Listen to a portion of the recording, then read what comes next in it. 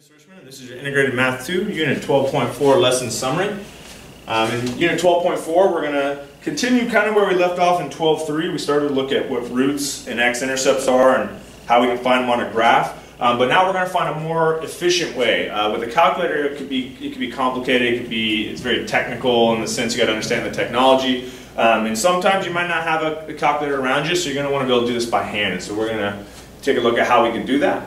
What is the secret to finding roots or X-intercepts? Well, the secret is factoring.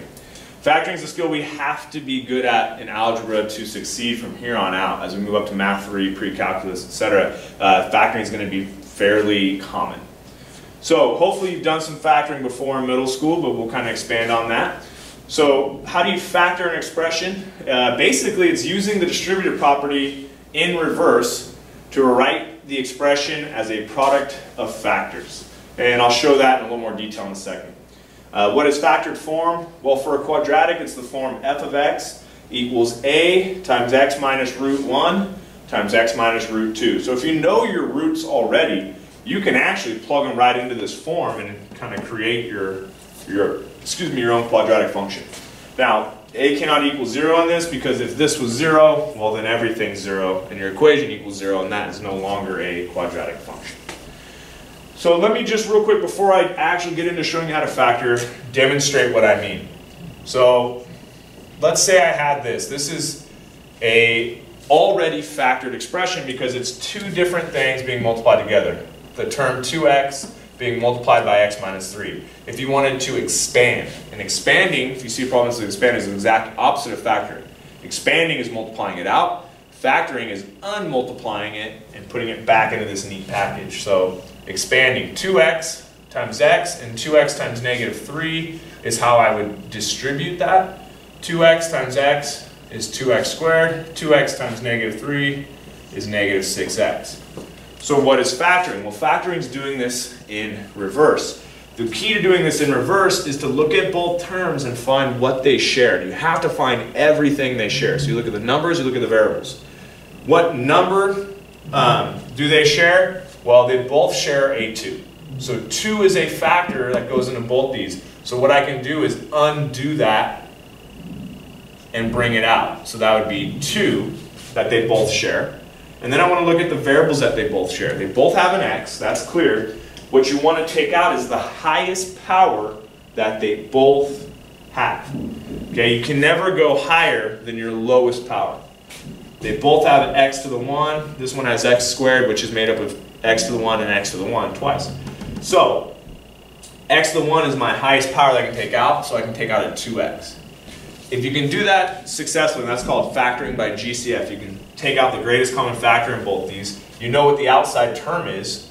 Now it's just a matter of multiplying 2x or figuring out what 2x has to be multiplied by to get this. So you can just think of it as this times what equals this times what equals this, or you can actually divide each of these terms by that GCF as long as it's correct. So what is 2x squared divided by 2x? Simply x. What is negative 6x divided by 2x? Negative 3. And you always want to check your factoring by redistributing out.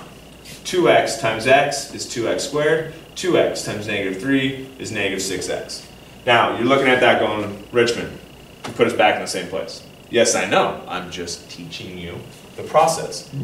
Expanding, distributing. Expanding, factoring. Distributing, factoring. It's just doing it in reverse. And you're probably going, who cares, why? Well, there are times that this is easier to use than this. And there are times that this is easier to use than this. And this becomes very clear when we start to look at quadratics. So trust me for now that this is going to be a useful skill. And you'll see in a moment. So let's try this. Let's factor each expression. What do I do first? I look at the numbers. What number, what's the greatest number that goes into 10 and 5? Or sorry, 10 and 15. 5, 10, 5, 10, 15. The GCF is 5. And then I look at the variables. They don't both have one. So there is no other variable that I can take out. In that case, 5 is the only GCF. So I set up my parentheses and I start figuring out what it is that I have to multiply by to get this. 5 times what is 10x? 5 times 2x is 10x. 5 times what is 15? Well, it's 3, but in order to get it to add, I have to add 3. Check your factoring. 5 times 2x is 10x, 5 times 3 is 15. Correctly factored. Now, when you have a negative, when you have negative terms, if the leading term is negative, you always want to take out a negative in your factoring. That's just commonly makes things a little easier. So they both have a negative, so I'm actually going to take out a negative GCF, a negative number. So what goes into 42 and 6? Well, I believe 6 goes into 42 and 6 goes into 6, so I'm going to take out a negative 6. Now they don't both have a variable, so the only GCF is the number negative 6. So what do I have to times negative 6 by to get negative 42? 7. And what do I have to times negative 6 by to get negative x? Well, that's where it can get tricky. I actually just want to multiply by a positive x. Double check. Negative 6 times 7, negative 42. Negative 6 times x, negative 6x. Factored correctly. However, you might want to change that form so that the variable's in front, because that's just how they typically will look. Okay, some teachers will be a little more picky. Either are technically correct though. All right, let's get into the why now. Why do I care? Well, here's why. I want to find the roots, or the x-intercepts, for quadratic functions. But I want to do it without a calculator. I want to do it without that tool. So how do I do that? Well, there's one simple fact I know about quadratics and their roots. They're at the x-axis, and at both these values, y equals 0. No matter where it is, y is going to always equal 0 to end up on the x-axis. So the y is the output. F of x is the same thing as y. So to write these things in factored form, I just have to set them equal to 0. Okay? So if they're set equal to 0, then I know how to find the x-axis. I have to find the values of x that make this equal 0. But as you'll see, this doesn't have an easy solving method. You know, you might try to subtract by 12, etc. But it's just not going to get you there, because now you have two different x's. You can't square root, because it just gets sloppy. So there's not really a great technique for solving them once they're in this form. The key is factoring. Let me come back up to my example. Let's pretend for now that these were set equal to 0. If I showed you just this, you're probably going to have a hard time trying to figure out x without just guessing numbers. Because if you add 6 over, divide by 2, you get x squared equals 3x. You still don't have a way to isolate the x's. But if I wrote it this way, I bet you can guess it a lot easier. You just want it to equal 0, so what could you put here? Put a 3. 3 minus 3 is 0. 0 times 2x is 0. That would work. X has to be 3. Now, ignore that for a moment. What could you make x here so that 2 times this is 0?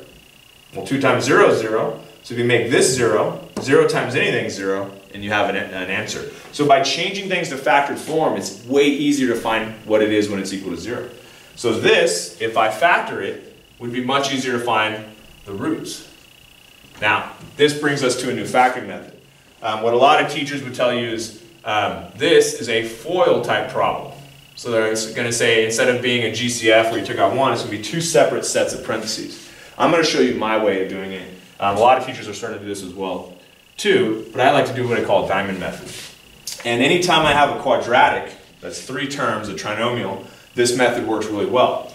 Here's what you want to do. You want the last number and the sign, 12. You want the middle number and the sign, -7, and you set them up in a diamond like this. And what we're looking for is the combo of numbers that multiply to 12 but add to -7. And do not try to do that in your head, especially in the beginning. It's just too much work. Write the factors. What does multiply to 12? What's all of them? 1 times 12, 2 times 6, 3 times 4. That's your only 3 choices. If you list them, it's much easier. Now, because it's negative, I can do whatever I need to, changing the signs of these to make it work. So what I say is, look at adding the 2 numbers together or subtracting the 2 numbers together. Which of those possibly makes 7? 2 and 6 is 8, 1 and 12 is 11, 2 minus 6 is 4, 4 minus 3 is 1, 3 plus 4 is 7.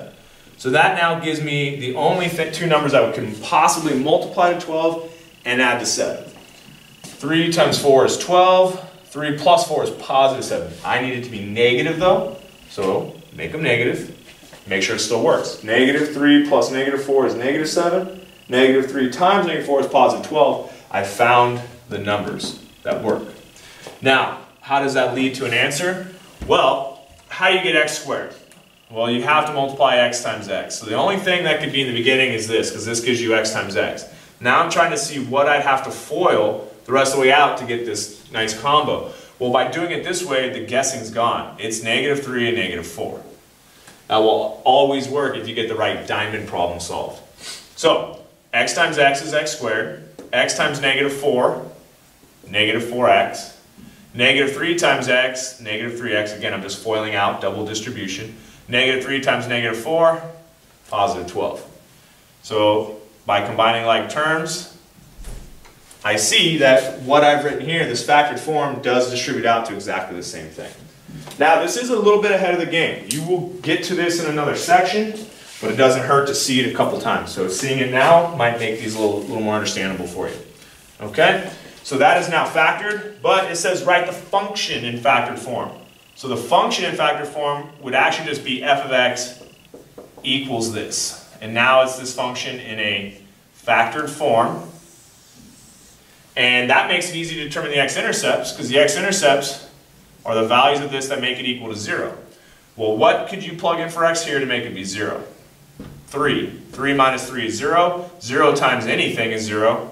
So your first root is 3, and that gets an answer of 0. And the other root is 4. So my roots are 4, 0. Let's try it with a little bit trickier problem. One thing that can happen though that can make it difficult is when they put front numbers in front of the x squared, because it makes this a little more complex. So you want to look for a combination of these two factoring methods, GCF and diamond. You always want to try to do this GCF business first because it does make problems smaller and easier. So looking at these numbers, what goes into -3, -9, and 12? Well, 3 does. 3, 3, 3 goes into all those. And I said if the front term's negative, take out a negative. It makes your life a little easier. So I'm not going to do the set equal to 0 stuff now because I'm only eventually writing a factored form anyways. So I'm going to keep it g of x. I did that for demonstration purposes. But I'm going to take out a -3. Now, I need to see what I would distribute out to still get back to the original. -3 times x squared is -3x squared. -3 times a positive 3x gives me 9x. -3 times x squared, -3x squared. -3 times positive 3x is -9x. And then I need a -4, because -3 times -4 is +12, so be careful with your zip zaps. Now, you're not done though, because what you have here is still a quadratic trinomial. It's just one that's now doesn't have a term in front of the x squared and is factorable with my diamond. So it's a two-step factoring problem. What's my bottom number now? -4. Okay, the bottom number is always your last number. My top number is my middle, and you include their signs. What multiplies to 4? 1 and 4, 2 and 2. Which of those could potentially add to 3 or subtract to 3? 1 and 4 could potentially subtract to 3, but I have to make it work. So right now they add to 5. One of these has to be negative. Make the 1 negative. -1 times 4 is -4. -1 plus 4 is +3. I have my correct factors. Okay, don't forget that you took a term out, so g of x equals -3 has to stay on the outside. And this is now going to convert to that factored form. Parentheses, x minus 1, the first factor. +4 this time, which I haven't seen before, so you just make it a +4 when you have a +4. And now let's just double check. X times x is x squared. X times 4 is 4x. But then it's going to be -1 times x is -1x, simplifies to -3x. -1 times 4 is -4. So I have it factored now. I have it in factored form. Now I just need to write the x-intercepts. Well, what are the x-intercepts? They're the values that make this equal to 0. So this -3 doesn't have any x's attached to it. It's going to not really have any bearing on this. But the inside, I would need x to be 1. So 1 comma 0 is an x-intercept. That would make this one equal to 0. And here x actually has to be a -4. So my other x-intercept is -4 comma 0. So by putting in factored form, easier to find the x-intercepts without a graph. Last examples. Now we can also do this backwards. If you told me the x-intercepts, I could get you an equation that would make that happen. Now there's a lot of variety in those equations, but if we stick to the most simple one and not try to make big numbers, we all tend to get the same answers. One thing that does have an effect on it though is whether it opens upward or opens downward. Okay, we've been looking at several quadratics now. We've learned that if the front number is positive, the leading coefficient is positive, your parabola opens up. You should have a positive number to start. If it's negative, your parabola opens down. We all should know that by now. And so that's the only tweak I have to change on it is my roots go here, root 1, root 2 in this form to make it a factored form, and then I just make my front term, my a positive number or a negative number. So let's try it. It says write a quadratic function that represents a parabola that opens upward and has these x-intercepts. So I'm going to say f of x equals, and I'm going to write my roots as factors. And if you look at our backward answers, if 1, 0 was a root, as it moves up to factored form, it turns into x minus 1. When negative 4 was a root and you reverse it, it's x plus 4 as a factored form.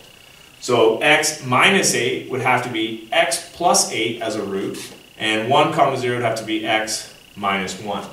Now they want it to open upward, so I can write this with any number here. I can put a positive 1, a positive 2, a positive 3. As long as it's a positive number, it's a correct parabola. Now I don't want to make this problem harder than I need to, so 1 is a nice easy number. I'm not going to change it. I'm just going to leave that thing as a positive 1 because it makes it easiest. And it says write the quadratic function that represents it. That would be it, but my guess is they're going to want you to do this in standard form. So you're probably going to have to now FOIL it out so it looks like a more typical quadratic function, a and b in standard form. So let's FOIL that out. X times x is x squared. X times negative 1 is negative 1x. 8 times x is positive 8x. And 8 times negative 1 is negative 8. And now it's just a matter of combining any like terms. What are my like terms? Negative 1x plus 8x is positive 7x. So my standard form version of this is x squared plus 7x minus 8. But again, you could choose any positive number. So if I make this a 2, all these numbers just get multiplied by 2 and become a little bigger. So what do we do if it's a quadratic that's opening down? Same process. I'm going to make it g of x this time. Doesn't say what to use. I can use anything I want. But I need this front number to be a negative now. It's a negative number. Negative 1, negative 2, negative 3, whatever you want it to be. And then my roots reversed from roots or x-intercepts back to factors. So a negative 5 would have to change to a plus 5 to make that work. And a 2 would have to be x minus 2. And so now I've written it in factored form. And I just have to distribute it out to get my simplified answer. So g of x equals negative 1 times. Now, because I have a negative 1 to times by, it's going to have to times everything. So x times x is x squared.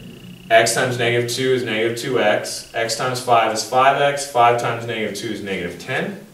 I'm going to combine those first before I do any extra distributing work. And negative 2x plus 5x is 3x. And here's my current terms. And because this negative 1's on the outside of the parentheses, it's waiting to multiply everything. So once you simplified it down, you can multiply it. And if it was a negative 1, great, distribute everything. If it's a negative 2 to everything, negative 3, whatever number you chose. So g of x equals a negative x squared, a negative 3x, and a positive 10 because it's going to zip zap to everything there. And that's how I can make a quadratic function from given roots. Hopefully this helps. I wish you the best.